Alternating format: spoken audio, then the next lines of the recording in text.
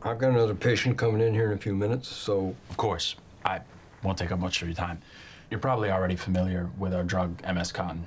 Used to treat severe pain, mainly patients with cancer. MS Cotton is a very good drug.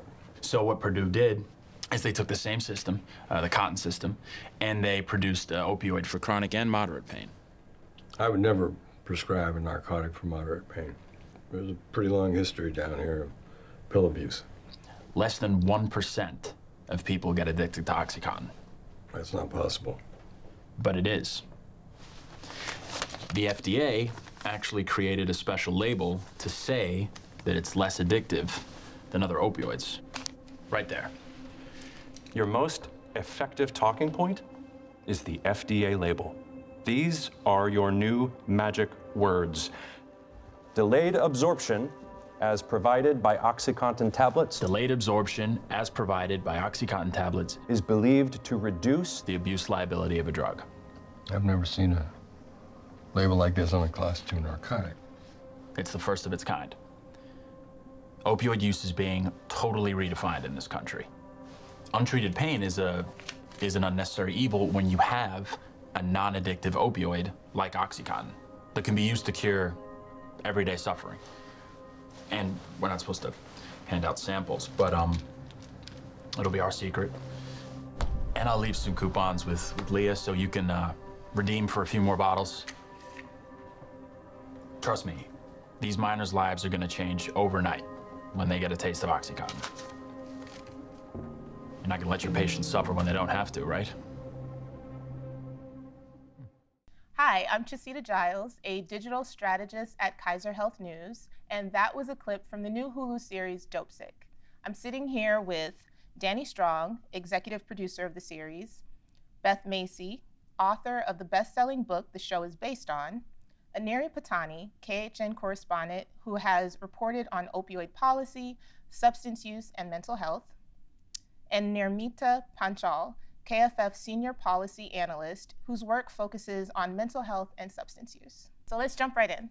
How did writers work with journalists to put this script together? Like, how did you guys collaborate to get to the final product?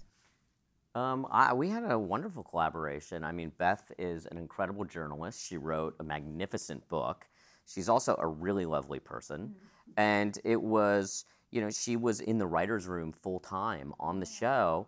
And so we had a resident expert in the room. And then I think that what was unique about my collaboration with Beth is that the journalism side of the process never ended. We kept doing interviews. It was as if it was an ongoing investigation all the way till we wrapped production. So we would do interviews together. People would leak documents to us. We would do interviews separately and come back together. So it was this unusual process in which we were writing a scripted drama and then simultaneously doing, you know, active investigative journalism simultaneously. And new documents were coming out all the time in the legal filings from the Massachusetts and New York case. So the whole room would, like, we'd take turns. I'll go through this, you go through this, and then we would all report back to Danny and kind of decide what the best highlights were. And it was just, I mean, we had hoped when we first started, we were like, we really hope we could get this one memo, you know. And which we didn't get. We got a Justice Department memo that was the summation of the memo, which was pretty good. You know, that was and led to a couple of amazing scenes. Amazing scoops that we got from that Justice Department memo. And how did you build the characters? Because in the book, the characters aren't exactly as they are in the book. They're kind of like manifestations of a few things, or you explain it. Yeah, so I was kind of surprised. Danny already had the outline for the major characters in the book. A couple of the ones in the last couple of episodes are directly from my book, but the victim profiles, the Michael Keaton character, the Caitlin Deaver character, who is the coal miner, those were amalgamations that Danny created based on research he had done, and then we put heads together. We ended up bringing in an amazing resource who was a physician in Tennessee named Dr. Steve Lloyd, and he sat in the writing room with us, and he was somebody that has every element of experience with addiction that you can think of, and including he was a past Tennessee drug czar. So we were able to get all kinds of stuff from him, and like Danny said, we just kept reporting. Yeah, it was important to me when there's so much research out there. There's so many books written on the opioid crisis. I think Beth's book is the strongest as far as covering people on the ground and telling the stories of the victims. And there are so many stories. And I thought if we were to just tell this story with one person's life events, it would be, I thought, more interesting if we could do composite characters and get life events from as many people as we want. And in doing that, we were able to get so many more stories in of what people went through. And I thought that could create an almost grander universal truth of the crisis than if you were sort of confined with one person's life events. So it was a decision I made early on, and I think I think it turned out well, and Beth embraced it immediately when she came on board. She thought that was a great idea, and I think it worked quite well. So that brings me to, because I watched all 7 episodes, and especially the Richard Sackler character, I was wondering, like, which parts are fictional and which are fact? Like, and how did you have someone fact check the script? I assume since you were in the writer's room, you did some fact checking probably, or? Yeah, I did some. We had Ben Rubin, who was the staff writer. He did a lot of that. It was heavily legal reviewed and fact checked by the lawyers at Disney. Fine-tooth comb. Yep. Yeah. And we had Gerald Posner, who wrote Pharma, was a consultant for us. Andrew Kolodny was a consultant for us. So we had a wide swath of experts on it. As far as the show is a dramatization. It's as Aaron Sorkin, who's sort of the king of nonfiction movies. I love this phrase he uses. It's a painting, not a photograph, right? So did the Sacklers say every word that we portray in the show? No, obviously not. That account doesn't exist. They wouldn't even know, right? Who said every word, what, where, and when. The question is, is the foundation of it truthful? Does it represent the truth? And there's a technique I use in these nonfiction scripted dramas, which is I'll create fictional scenes as a conduit to get true facts out. So sure, that meeting didn't happen, but everything they're saying in it is true information. Directly from the documents. Directly from the documents. Did they say it that way? No. Now, in some cases, I would take emails that either came out in Discovery or were leaked to us and create a scene that is verbatim their email exchange. Wow. Right? So, and those are some of the more damning scenes, are literally just verbatim from their emails to each other. And Beth, did you have any veto power on anything? That's a better question for Danny. Did Beth have veto power? I'm going to answer the question I wished you would have asked. No, I'm just kidding. There were 2 things I really wanted to happen by the end of the show, and Danny was totally open to them. Once I brought him up to board with my research, because I was still reporting on a second book by the time the writing room got together, I didn't want us to stereotype Appalachia. And I don't think we do. I think people will be proud of their stories because they are perceived as not just victims, but people who are fighting back from oppression, from a century of oppression. And then the other thing is we have a really strong storyline about medication-assisted treatment, which at the beginning, I think maybe the first time I mentioned it, you thought was a little wonky because it is a little in the weeds. To me, there was a certain elements of it that I was like, well, that might be tricky to dramatize, but the story overall, I absolutely wanted to end the show with those concepts. Right, and including this massive division, as you guys know, between abstinence only, which grows out of the fact that addiction was always the stepchild in healthcare, and what science says is the gold standard of care for opioid use disorder, which is buprenorphine and methadone. So you see people being stigmatized at 12-step meetings. You see all different kinds of rehab, many of which aren't working, which we know American families are remortgaging their houses to do exactly what science says you shouldn't do. And so I think by the end, like, you can read all that and all the articles and books, but to see it play out in drama, it makes it understandable. Yeah, I think it's actually one of the most important things the show does, is it shows these therapies in a positive light. They're controversial and stigmatized, and And you know, it's like having insulin stigmatized, right? They should not be stigmatized. And I think that this show could hopefully move the needle on that. Even if, say, twice as many people that need these treatments go on them, it'll be such a huge, wonderful victory. But maybe we can move the needle even further on it. And so the opioid crisis was declared a public health emergency in 2017. So why is now the time for a show like this? And that's something all of you could speak to if you'd like. Do you two want to? Yeah, tell us what you're seeing on the ground. A lot of the show takes place in the early 2000s, and we see this growing, but this is still very large, very urgent public health crisis right now. Last year, 2020, saw the highest number of overdose deaths on record, with 93,000 people dying. So it's certainly just as much of an issue now as it was then, if not more. And some of that has to do with the pandemic, but some people are saying, you know, public health experts I've spoken to, that the deaths were going up in early 2020 before COVID hit as well.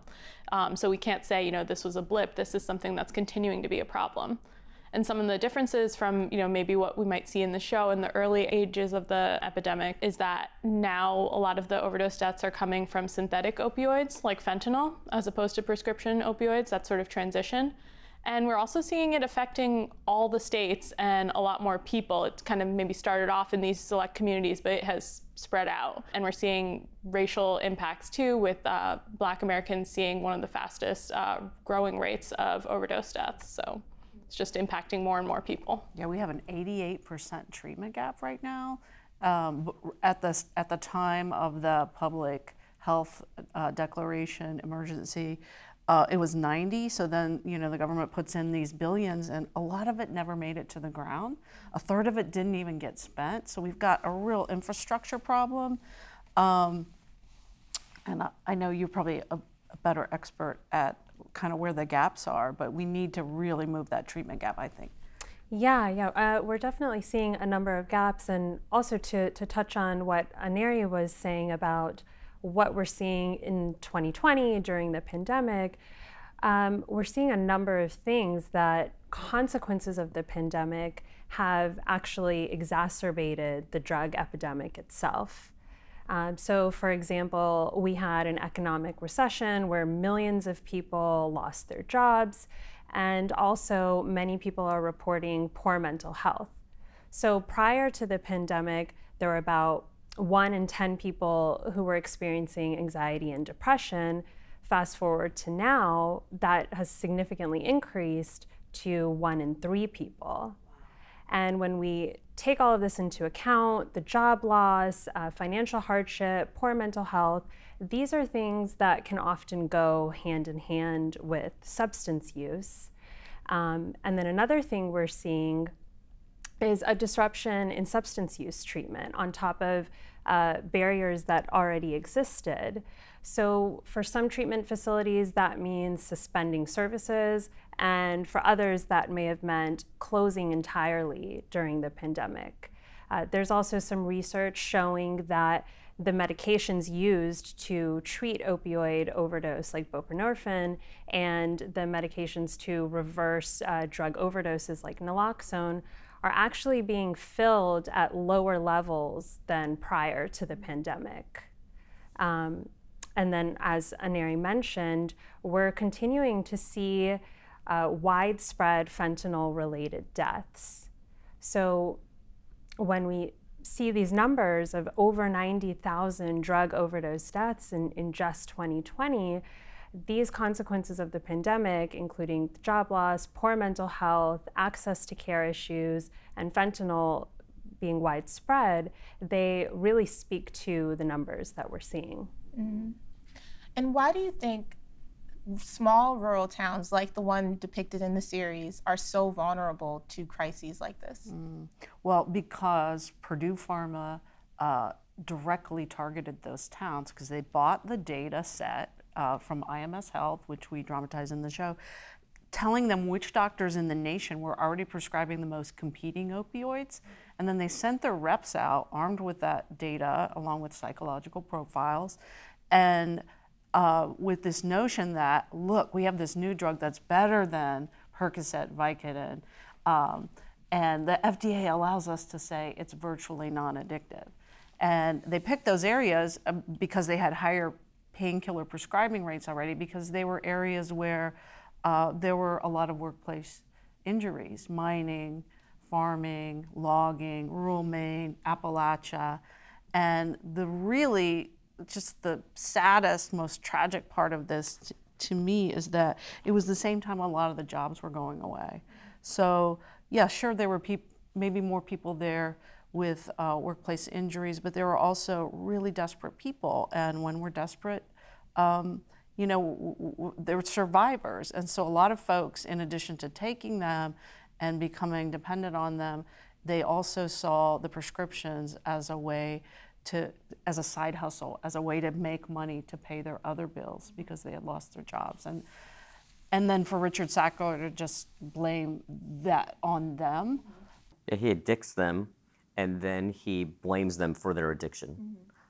There's also another element that shows how effective Purdue's marketing campaign was, which was that there were 5 states that had triplicate prescribing systems where a doctor would have to fill out 3 different forms to prescribe narcotic painkillers. So prescribing in those 5 states was just way less than the other 45 states. So Purdue didn't target those states from 96 to 2007 or 8 until most of these states got rid of those triplicate prescribing regulations.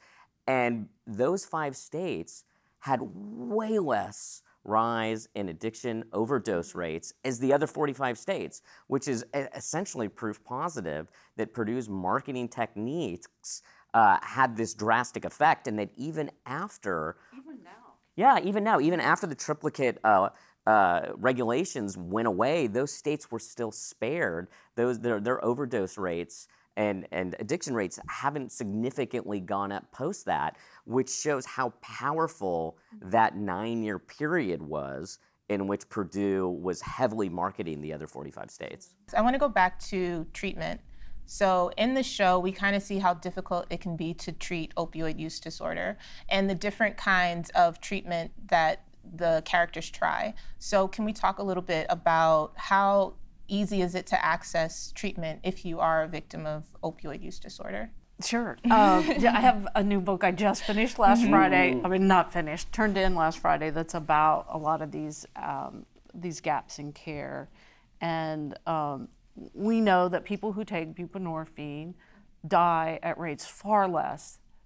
We're talking 60 to 80% less likely to overdose and die. And yet only 1 out of 5 people has access to that. And I'm stunned by the fact that there are fewer prescriptions. I'm sure it's because of the economy, right? And less access, and that's really disturbing. So we really need to work on closing that treatment gap. And the other thing is, so many families that I've met have just moved mountains to send their kids to rehabs, abstinence-only rehabs, which is still, most rehabs in America are abstinence-only. I mean, there's hardly any regulation about rehabs. ASAM says only 1 in 5 people with OUD even need rehab. Like, mostly they can be treated outpatient with bup and counseling and social support. Social support's often very lacking. But you see so many people just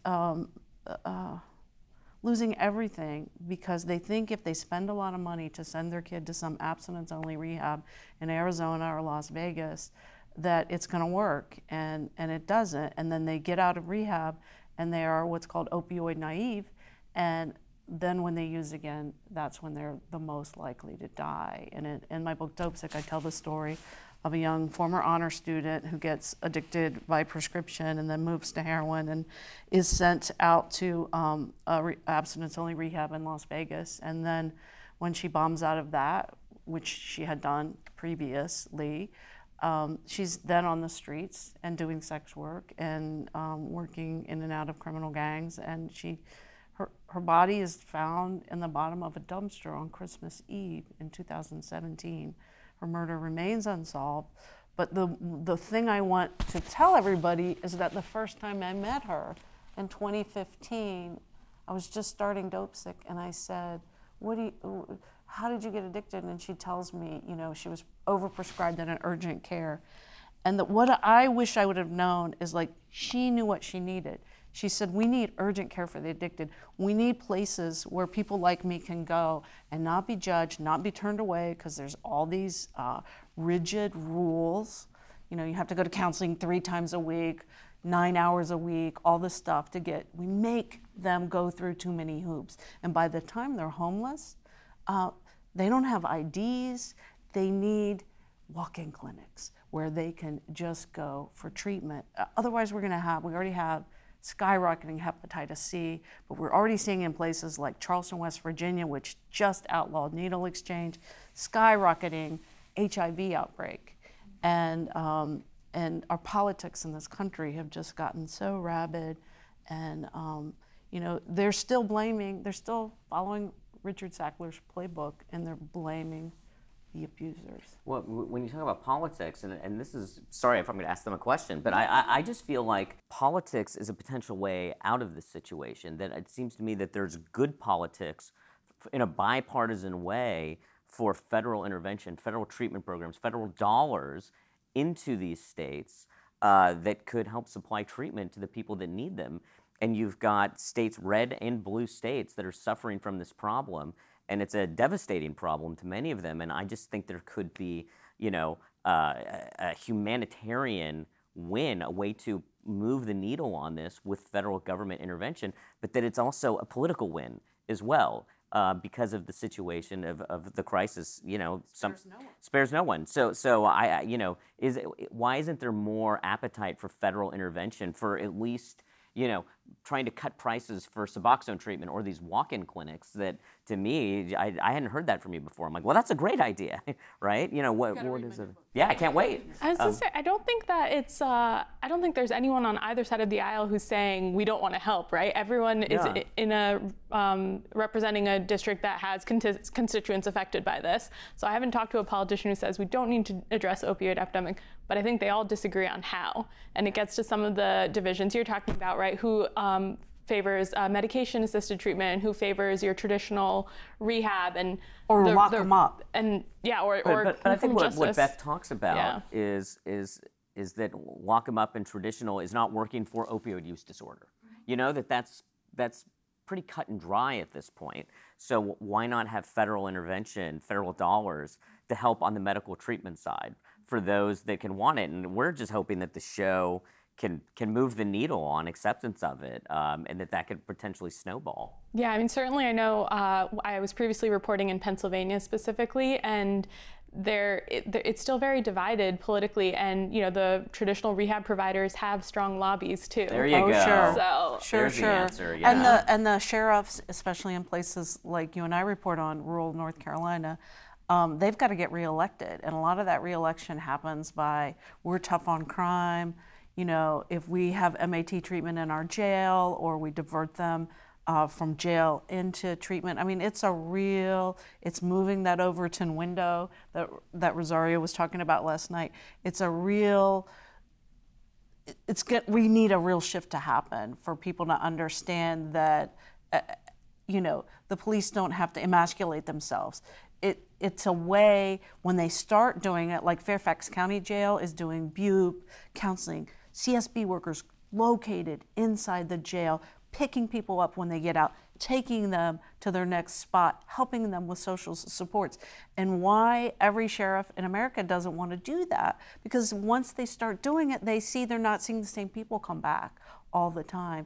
And it's just like with doctors in the EDs who prescribe buprenorphine, which, oh my gosh, nobody wants to, we don't do that, that's not in our purview. But once they start doing it and they see results, then they become evangelists. And that's what frustrates me, that the law enforcement side hasn't quite gotten there yet. But that's also another argument of what you two were talking about for federal dollars instead of state dollars, because there's a lot more internal politics for state dollars with these exact issues you're talking about. But it seems to me federal intervention on a national basis could supersede and just bypass the issues of the sheriff and the local rehab facilities. Using the power of the purse. Yeah, exactly. I feel like that's the hope for a lot of healthcare, but our system is so fragmented it becomes difficult to do, right? Federal dollars are trickled down. The way they get implemented on the ground is often through state, and then even state funds them to counties to do, you know, you know how to treat the people in your area best, and there's some merit to that, but a lot of it is, you know, it's really hard to make it. It's really hard to make it,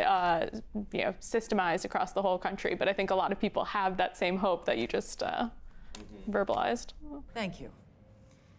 But A shares are rightfully concerned that if OxyContin doesn't sell, or if it runs afoul of the FDA, or if insurance companies stop covering it for whatever reason, it could literally sink this entire company. Richard, I respect how hard you work, I really do, but this family has had a successful company for 40 years, and now it's at risk.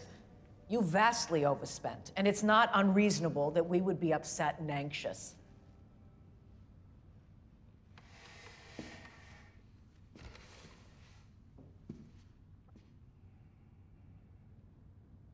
It'll work.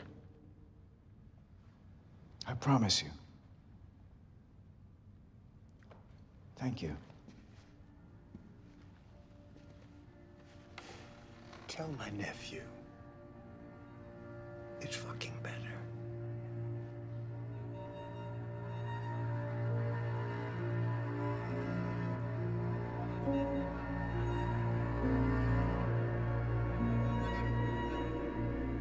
So in the show, we see how much the Sacklers incentivize misleading information, and how much, like you were saying with the marketing, how much marketing they did. And in the present day, we see Purdue taken to court and a settlement's reached. So I guess, Aneri, if you could answer, what does that settlement money do for people who are already addicted? So a lot of that is still up in the air and being decided, but there are, as I speak to advocates, families, public health experts, all the people who are trying to influence where that money goes, there's a lot of different buckets. So one bucket is kind of your prevention side. Can we invest in communities that are at risk, in youth, their academic and economic success that kind of helps them stay away from using this as their only economic means to make money or otherwise. The other one is treatment bucket, right? And there you end up, does the money go towards the rehabs? Does it go towards medication? And that's a divide there. Another bucket is diversion from criminal justice. So instead of locking these folks up, can we funnel them towards treatment or things that might be more helpful? And then there are also direct payments to families who have lost loved ones to opioid overdoses, or to families who have kids with neonatal abstinence syndrome. So I think it's still being worked out where it's going to go, but there are a lot of places that it could go to hopefully help the people affected by the epidemic. Only about half of the states have done legislation to make sure that the money gets spent correctly. So I'm hoping that will increase soon. Now in the show, Dr. Samuel Phoenix is just the one doctor for this whole entire rural town. So Nirmita, if I could ask you, how could telehealth help in towns that are set up similar to this? As you said, the show touches on the scarcity of providers in these rural towns. And so it makes, for a lot of people with mental health and substance use issues, it's challenging for them to get access to care. And the role that telehealth could play is linking these patients into care that they normally would have to potentially drive so far to. And another thing is that what we see in rural towns is there are disparities between the type of care we're seeing in rural towns versus urban towns, where rural towns are not taking up on medication-assisted treatment in the same way that urban areas are. So if we're able to link patients in rural areas to providers from urban areas that are more equipped to administer medication-assisted treatment, that could also make a difference. As we know, during the pandemic, there's been a huge uptick in telehealth, and some recent data showing that it is starting to taper off for physical health care, but it's still holding strong for mental health and substance use treatment. So that could be a promising sign of what that means, especially for towns like the one in the show.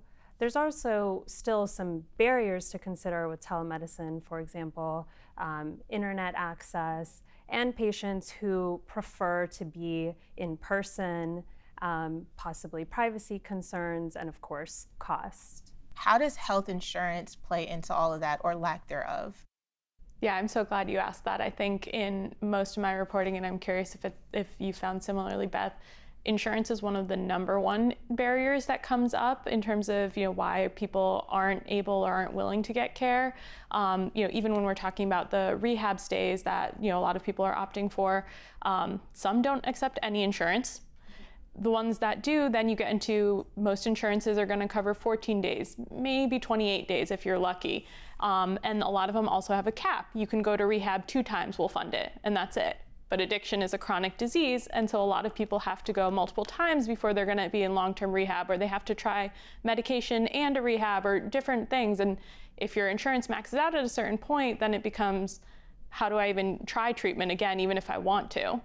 And I think I've done some reporting in North Carolina and South Carolina, which are both states that have not expanded Medicaid yet. And there are a lot of people who are falling into that gap and don't have insurance. So one story that really sticks with me is there's a family in South Carolina. They went to the ER when the son was in withdrawal from opioid use, and he wanted to get care, and the hospital essentially said, we need to admit you if you want any kind of long-term care. And he said, I don't have insurance, I can't afford an inpatient hospital stay. And so the family left, they couldn't afford it. They wanted to try medication, but that's really expensive too. He didn't have insurance to cover that. And a few months later, he ended up passing away of an overdose. So insurance and cost is kind of the #1 thing that I come across in talking to families. The Medicaid expansion and Obamacare has been the #1 tool for turning back the crisis. The little teeny bit that we have has been largely because of that. I think the studies bear that out. And I've been doing a lot of reporting in North Carolina too, and the biggest barrier is still lack of insurance. I wondered, in the show, it doesn't get into health insurance at all, and as you can see, it's a very complicated topic. So did that go into your decision not to get into health insurance within the scripts? Well, ultimately, our goal was to show a path forward, and that path forward has a lot of complications to it and a lot of different avenues. But because that path forward is so stigmatized right now, I think partly we didn't want to undercut it with some of the complications that go into it. And we just wanted to show that here is a medication that you can get with a prescription, that you don't have to go to a clinic every day, although methadone's also very effective as well, that could change your life and get you on a path forward. And so, that was our primary goal. And then simultaneously, that's why we have a whole rehab episode in which we see 2 different characters go. One goes into sort of a higher end rehab facility. One goes more of a religious rehab route, which felt very authentic to the region. And you see in both cases, it just doesn't work. It doesn't work for opioid use disorder. So that was part of the larger goal of what we were trying to do, was to just once again show a path forward. Is the opioid crisis getting a different treatment from Hollywood now? And I asked that question thinking about the crack epidemic. And when we see shows that depict the crack epidemic, it usually focuses on law enforcement and criminals, and the people that are victims of the crack epidemic are painted as, not as victims, but as criminals.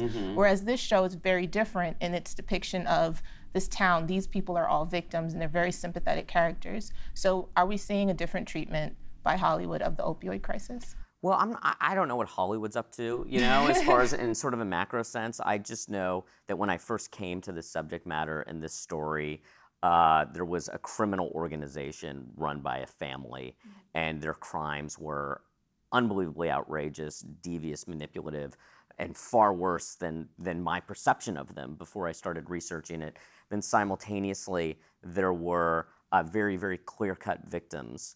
And so my original goal before Beth came on board was to dramatize all this, was to create a clear record of what Purdue Pharma did. Also at the time, I saw the show because OxyContin prescribing had started to come down because it had become so well known at that point, but they were using their same dishonest techniques all over the world now. So part of what I wanted to do was to send a warning to the world that Purdue Pharma and the Sacklers are coming to addict you.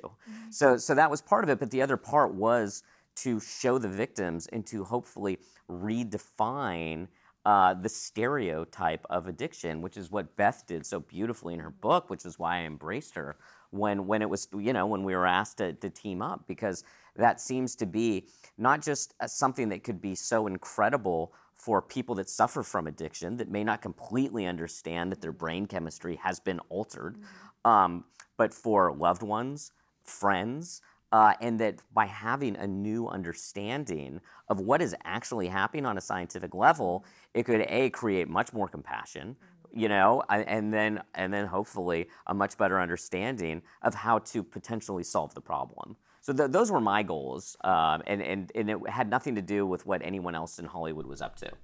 I think it does a very good job of doing that. Like, I really got into the characters. I really was rooting for them. I don't want to give anything away, but it definitely, I think you achieved what you were trying to do.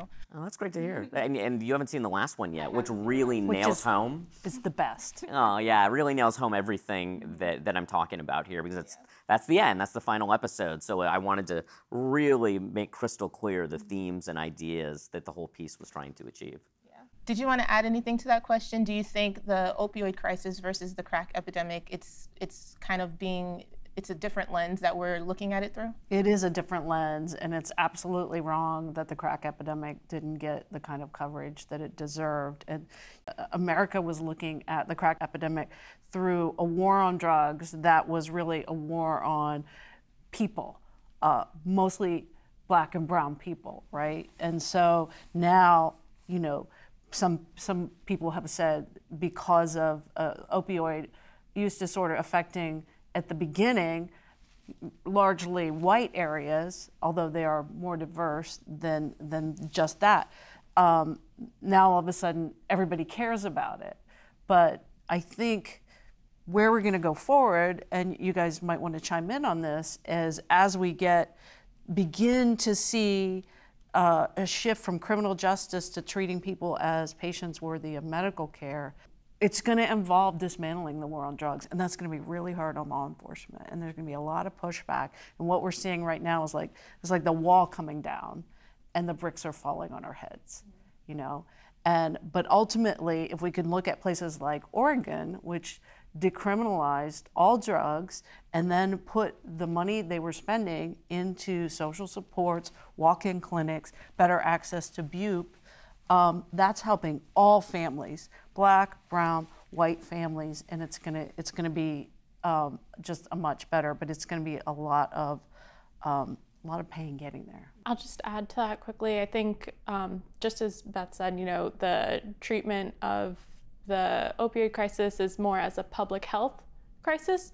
And as you said, the crack epidemic is often treated as criminal justice. And I think that has, of course, so much to do with the racial history of our country. And even within the opioid epidemic, right, where a lot of it, there is a push to look at it as public health and recognize that the people suffering from this are suffering from a disease, and they are victims of, company and marketing and all these other issues. But I think we still see racial disparities within that. When you talk about access to even the medications, right, a lot of, there are reports that a lot of Black and brown communities really only have access to methadone, which requires you to go every day to a clinic early in the morning, highly stigmatizing. It's not as easy to maintain with a job versus buprenorphine is more easily accessible for white communities, which means you can get a 30-day prescription and take it at your home. You could go get it at your primary care doctor's office.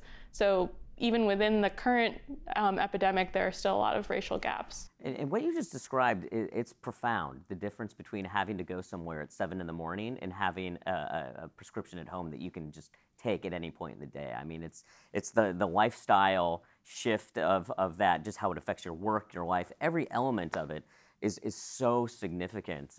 So hearing this is really disheartening, and I do think that it's just an area that we've got to find inroads. Yeah, and I think also adding to the conversation about racial disparities is that we are really starting to see a shift where, around 5 years ago, communities of color were accounting for about 20% of drug overdose deaths. And last year, in 2020, they now accounted for around 30% of drug overdose deaths. And of course, as we've been discussing, this is happening while we know that Black and brown communities don't have the same access. And even on top of that, Black and brown communities that are making it into treatment, they are often not completing treatment. This has been a really great conversation. Are there any kind of last things you want to tell people about the show or about like what you were trying to achieve with the show? I think you summed it up really good. The nicest thing anybody ever said about the book, and I think it will be said about the show, is that this is a person in recovery that came up to me after a talk I gave, and she said, until I read your book, I didn't understand that I was part of a bigger story. I thought I was just a really bad person. And so I think if that can be the takeaway, that we can, it's almost cliche to say stigma is the biggest problem, but it really is, because all of the systemic issues that we've been talking today come from stigma on a personal level, but also on a government level, on a federal level. It really is the answer to shifting that window.